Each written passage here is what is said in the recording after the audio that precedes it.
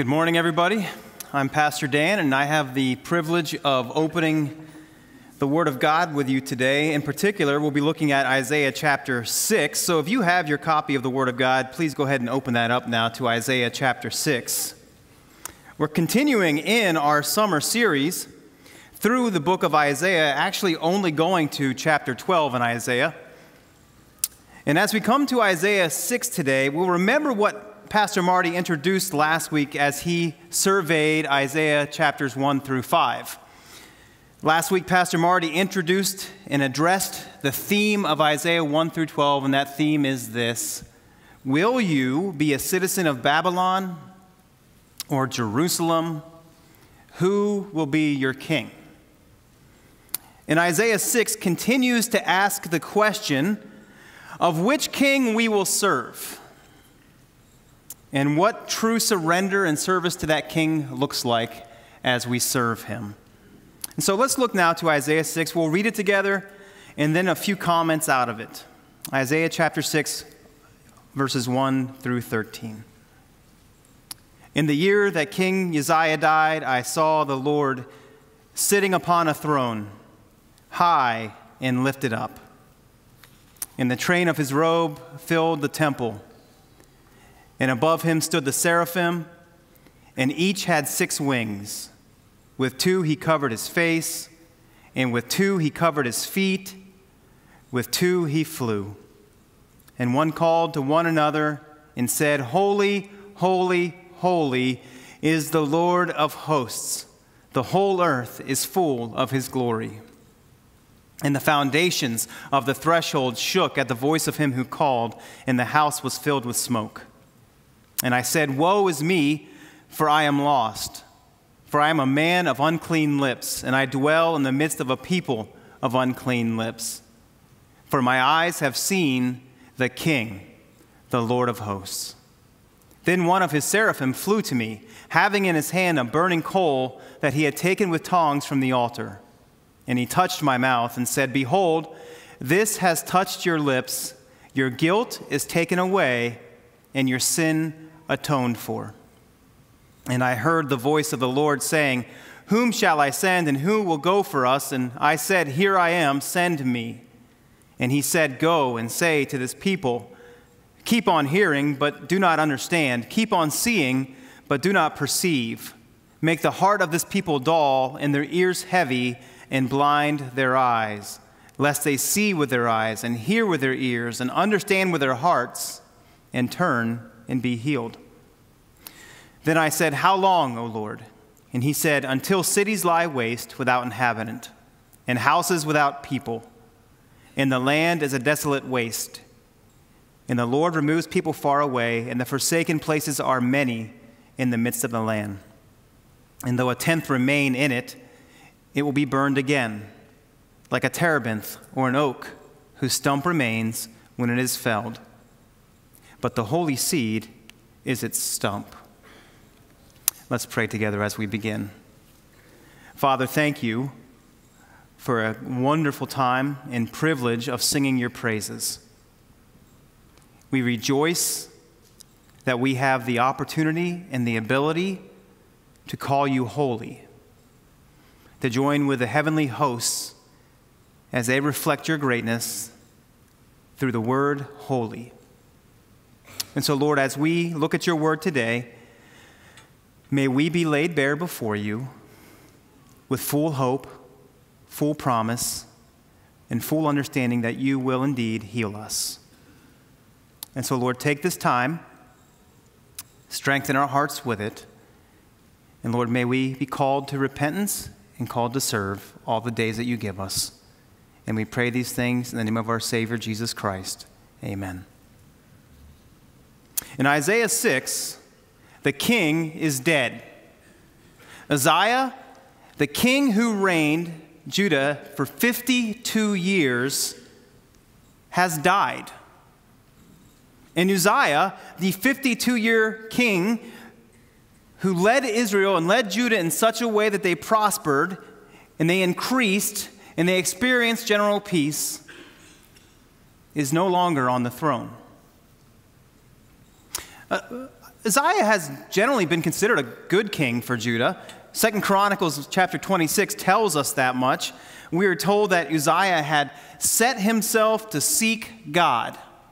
And in comparison to other kings of that time and era, that was a remarkable statement. In that under the reign of Uzziah, Judah prospered. And we're given a distinction in 2 Chronicles that Judah prospered as Uzziah has sought the Lord. But not all that starts well ends well. And there's great danger in prosperity, isn't there?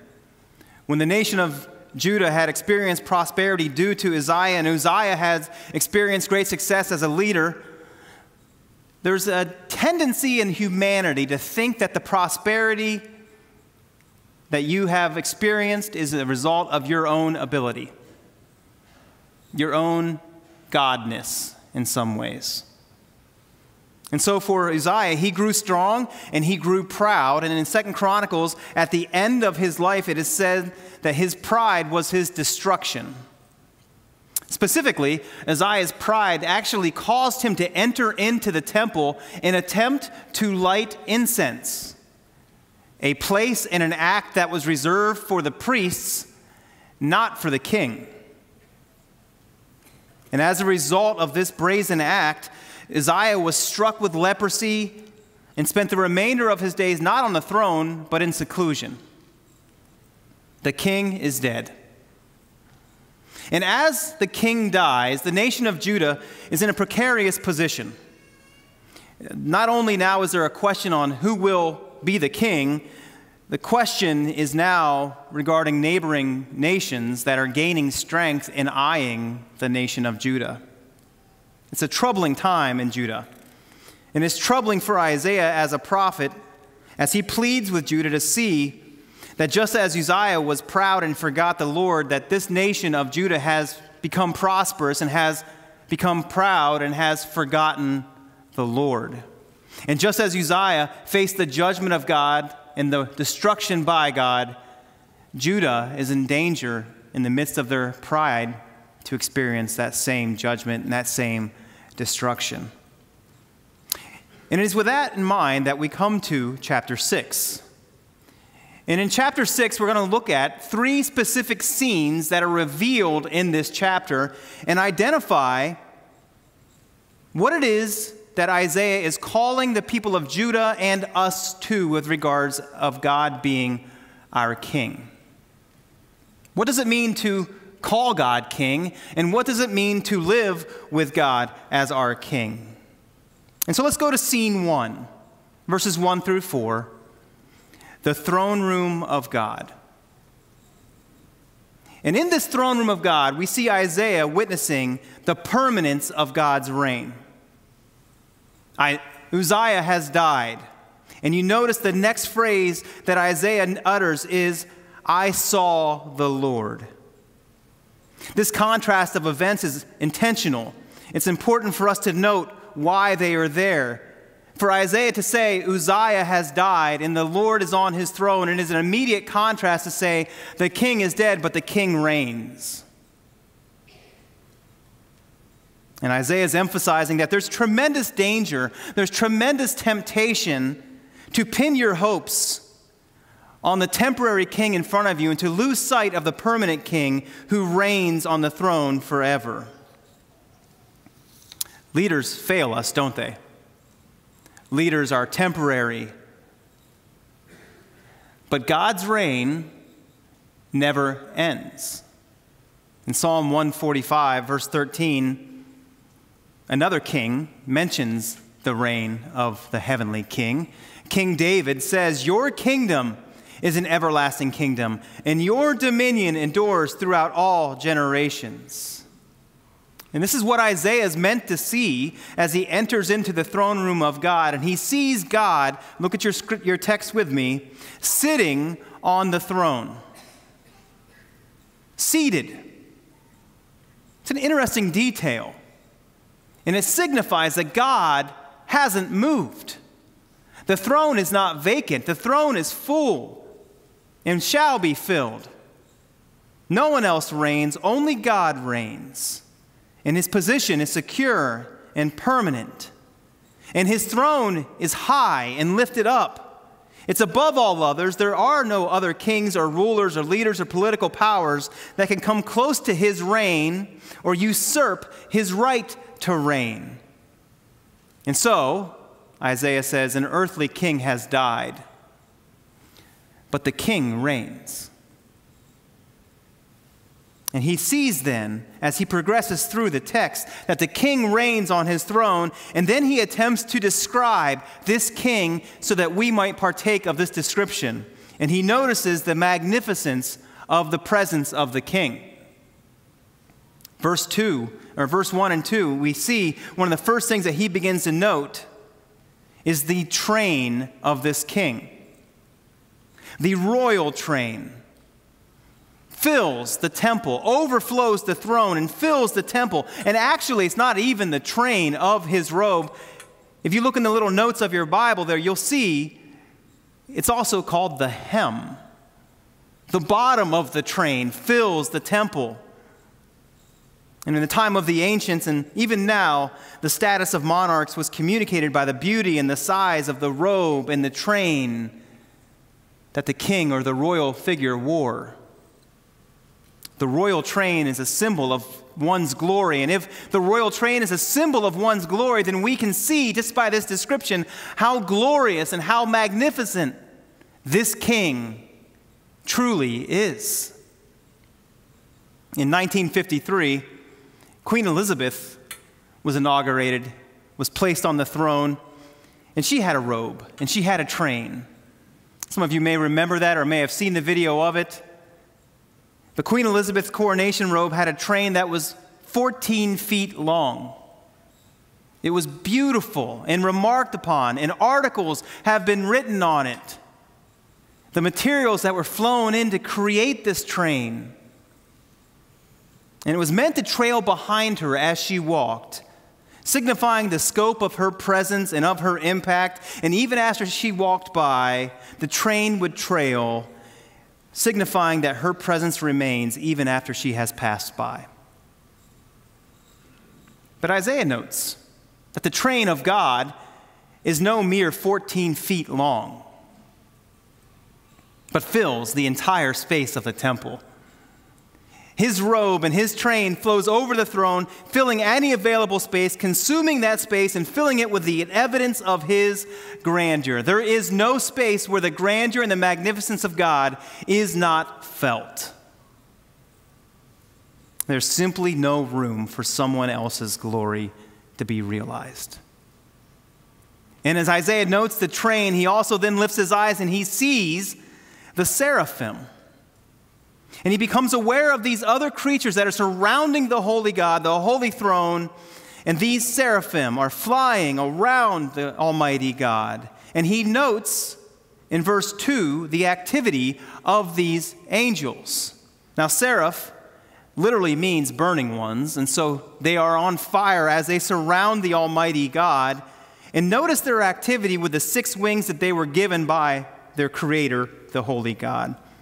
With 2 wings, they cover their eyes, because no one can see the holy God. And with 2 wings, they cover their feet, a sign of humility, because no one should be proud in the presence of the holy God. And with 2 wings, they fly, and they call to one another.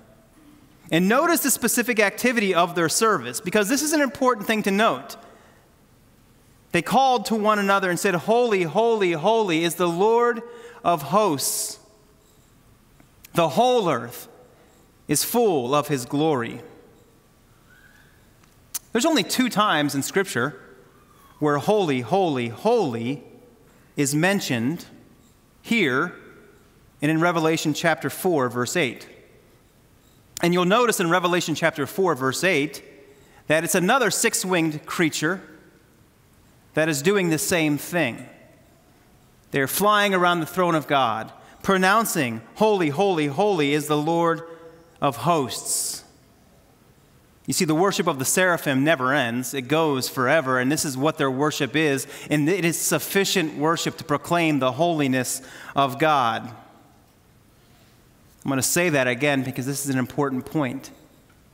It is sufficient worship to call God holy. I wonder if you've ever felt yourself running out of words to describe God.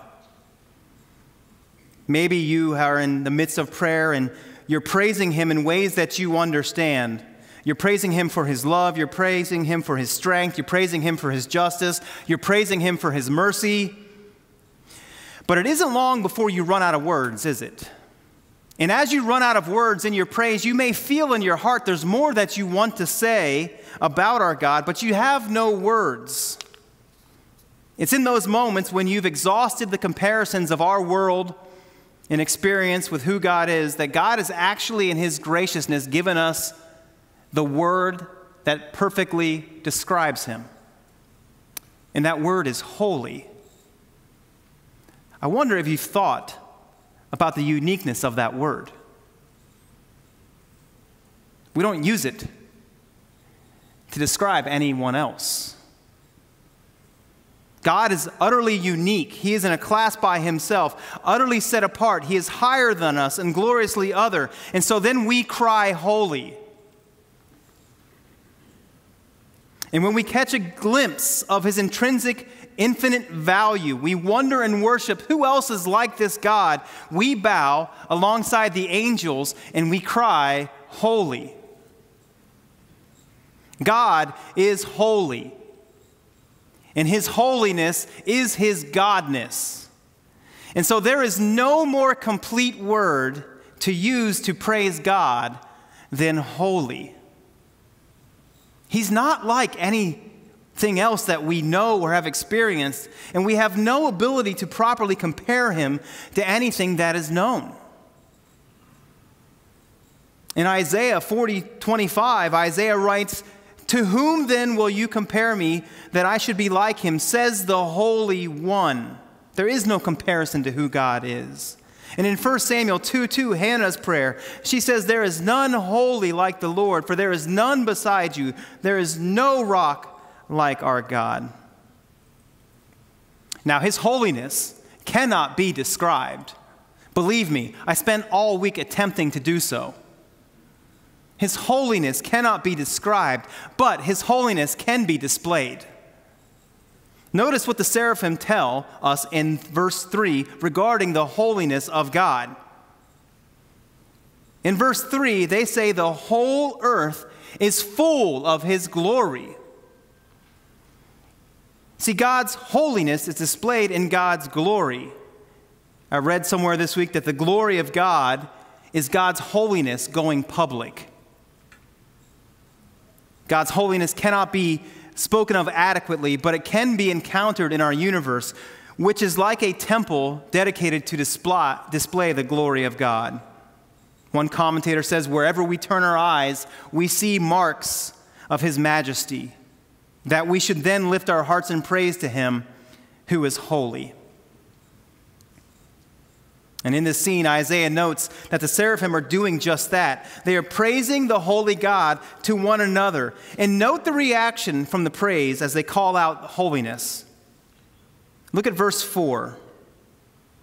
"And the foundations of the threshold shook at the voice of him who called, and the house was filled with smoke."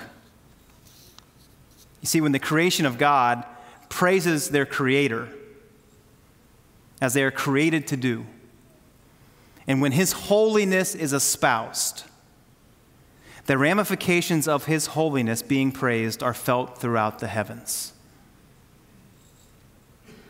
The foundations of the doorpost shake, and smoke fills the room.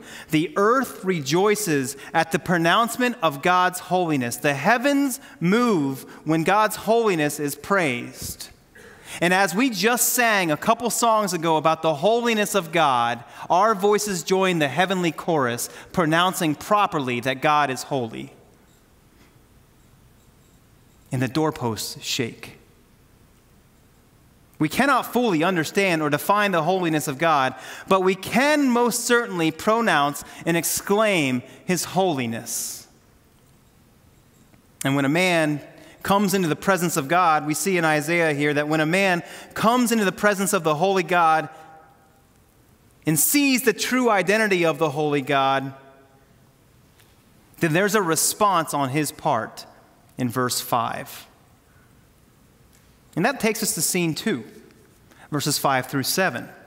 Scene 1 is the throne room of God, where the holiness of God is laid out before Isaiah. And scene 2, verses 5 through 7, is Isaiah's response.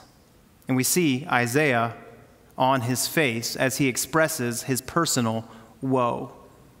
And I said, "Woe is me, for I am lost, for I am a man of unclean lips." In chapter 5 of Isaiah, if you look back just one chapter, you'll notice, if you did a quick survey of chapter 5, that there are 6 times in Isaiah 5 where he pronounces woes on other people who are pursuing wickedness. But suddenly, though, because he's been exposed to the holiness of God, he realizes and comes to the expression that, woe is me. I am lost. Or in your translation, it might say, I am undone. And in the Hebrew, that means I will cease to be. And when we are exposed to the holiness of God, the very godness of God, we cease the practice of defining our holiness by how unholy other people are. And instead, our unholiness is defined by the holy God before us. And what's interesting in this is, as Isaiah proclaims the woes upon himself, he says the reason for his woe is that he has unclean lips. The seraphim, just previously, had been praising God with pure lips. And as they praised, Isaiah's state of uncleanness prevented him from joining the chorus of praise to the holiness of God. And it isn't just that he has unclean lips, but rather the lips represent the whole of the person. And this is a common theme throughout Scripture. We see even Jesus himself in Luke 6:45 saying this, that the good person out of the good treasure of his heart produces good. And the evil person out of the evil treasure produces evil. For out of the abundance of the heart, his mouth speaks. Friends, your lips reveal the condition of your heart. And so I wonder what condition your lips reveal your heart to be in. And Isaiah goes on to emphasize that he resides among a people of unclean lips. No longer does Isaiah stand apart from the rest and pronounce judgment on them. He recognized the universality of all of humanity's sinful state before God. In Romans 3:23, we know this passage. You've heard it before, but important for us to focus on right now. All of us have sinned and fallen short of the glory/holiness of God. We are all lost before a holy God. It's a terrifying place to be in, our sins before the holy God. One commentator said, in the presence of God, degrees of sin become irrelevant. It is the holiness of God which reveals to us our true condition, not comparison with others. I think this is a great reason why we don't take our sin seriously. Our churches don't, our culture doesn't, and we as individuals do not, because we often spend our days comparing ourselves to those that are worse than we are. However, in the presence of the holy God, sin is sin, and it's a terrifying place to be in your sin in the presence of this holy God. And so Isaiah is there, and he sees the holy God, and he has witnessed the majesty and the glory and the purity that marks the holy God. And out of that experience, the only response is one of personal recognition that he is undone. He is lost. And hear this, for the very first time in Isaiah's life, he understood who God is. And at the same moment that he understood who God is, this was the first moment that he finally understood who Isaiah was. It is only when you finally come to surrender to the holiness of God that you will finally see who you are. And he was a sinful man in the presence of a holy God. And in his mind, what was about to happen next was certain, because he knows, as well as you and I know, that sinfulness and holiness cannot reside in the same place. Because holiness always consumes sinfulness. But what happens next is absolutely stunning. Rather than experiencing the consuming wrath of God, Isaiah experiences the consuming forgiveness of the holy God. Look with me in verses 6 through 7. Then one of the seraphim flew to me, having in his hand a burning coal taken with tongs from the altar. And he touched my mouth, and he said, "Behold, this has touched your lips. Your guilt is taken away, and your sin is atoned for." If we can put ourselves in Isaiah's place at this point, as the seraphim is approaching us with a flaming coal and tongs in front of him, it is at this point that we expect annihilation to be our next experience. And there's biblical backing for that. In Numbers, we read of God's anger being poured out on the nation of Israel, and he came upon them in fire and consumed the camp. Because fire was typically an expression of the holiness of God in the face of a sinful people, and it was a sign of judgment, and it was consuming of a sinful people. But this fire was different.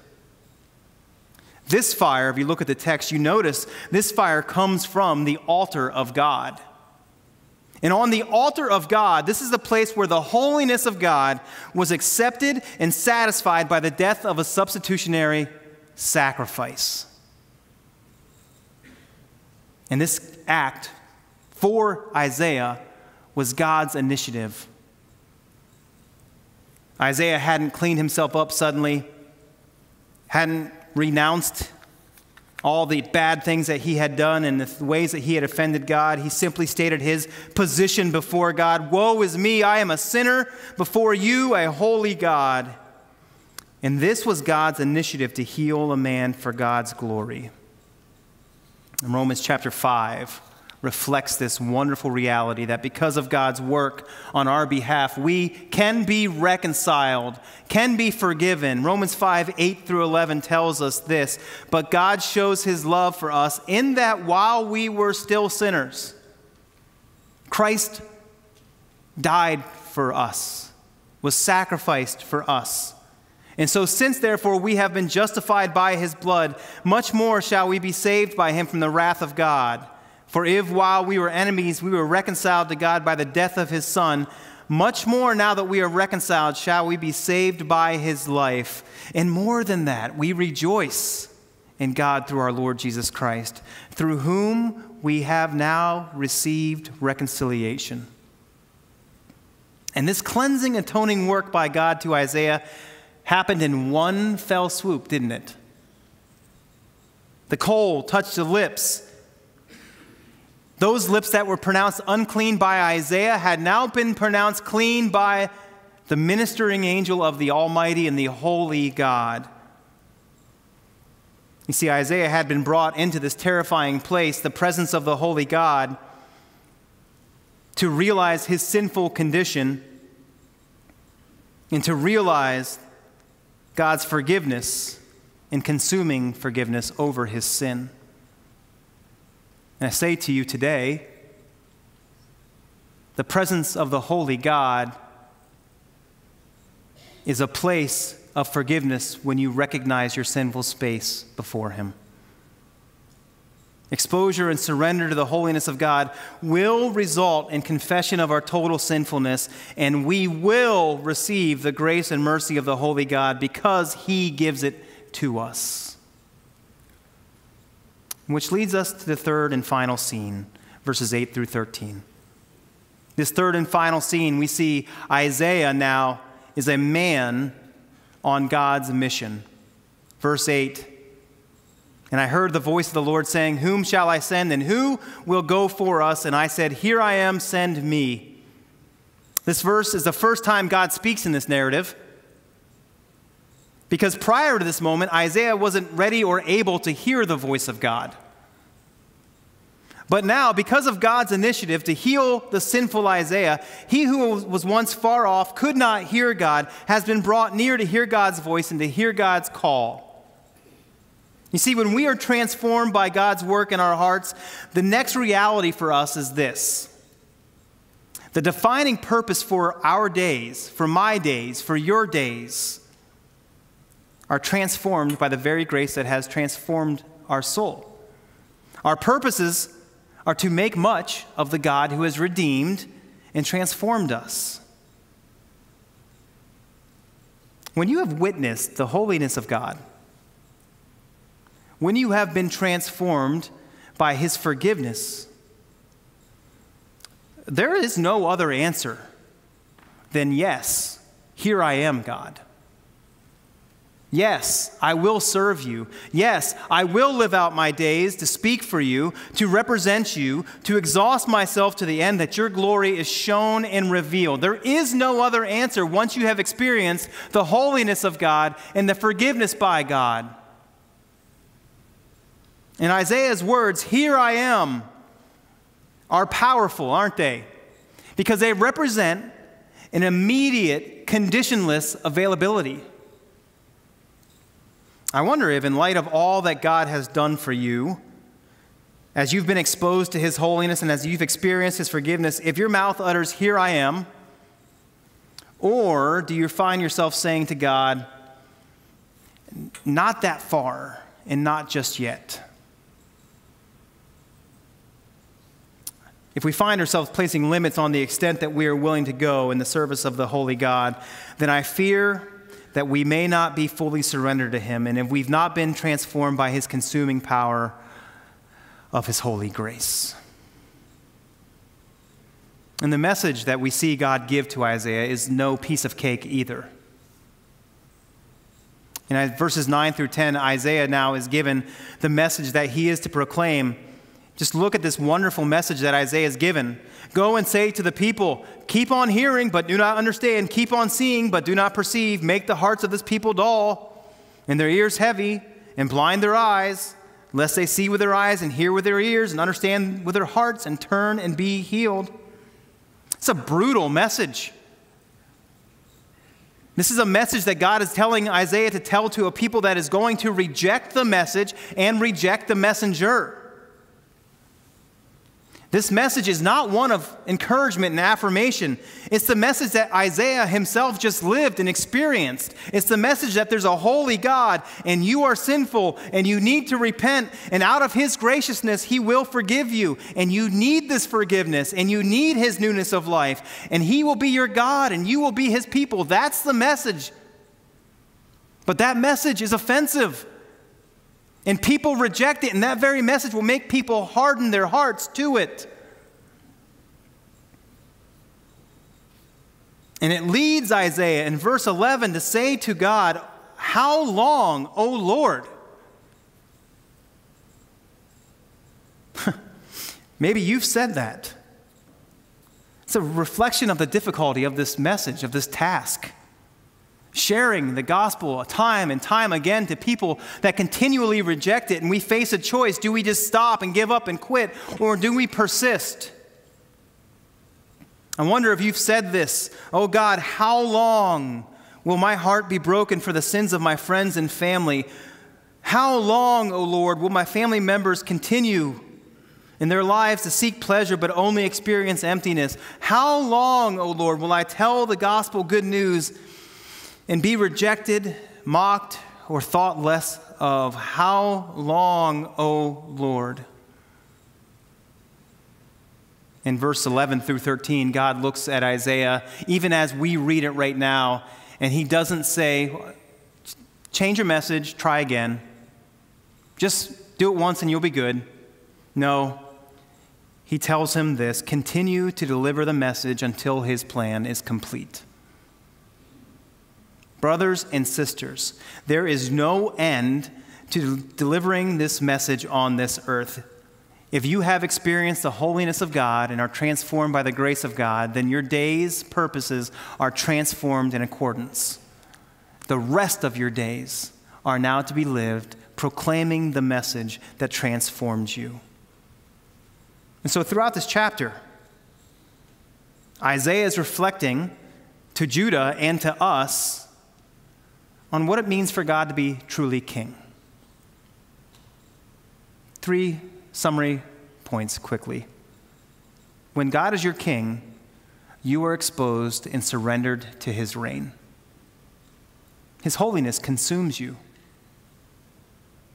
I wonder, brothers and sisters, do you marvel at the holiness of God? And when God is your king, his holiness leads you to confess your unholiness. And when God is your king, the depth of your unholiness and faithlessness is seen for what it really is: an offense against the reign and rule of the holy God. I wonder, brothers and sisters, if we mourn the effects of our sin more than the offense of our sin against the holy God. And thirdly, when God is your king, the forgiveness we receive as we surrender to his holiness results in a life lived in obedience to his calling. When God is your king, your days are not measured in minutes, hours, or years, but in opportunities to faithfully live for the glory of the holy God. I wonder, brothers and sisters, is this how you view the purpose of your life? Is God your king? I have wonderful news. He can be. Because exposure to God's holiness and forgiveness by the grace of God will result in a transformed life of service for God and for his glory. Let's pray. Almighty God, we do come before you and we proclaim, even as is happening around your throne right now, that you are holy. And while we can't fully grasp the reality of your holiness, we can sense it in our heart and our being, and we can see the glory of your presence, even in the world around us. And we recognize that you are God and we are not. And so we throw ourselves at your mercy, confessing our sin, trusting you for your forgiveness. And we ask that you would count us worthy, Lord, to live the rest of our days for your glory and for your praise. And so, Lord, even as we sing to conclude our time today, receive our praise, work in our hearts, transform our purposes. In your name we pray. Amen.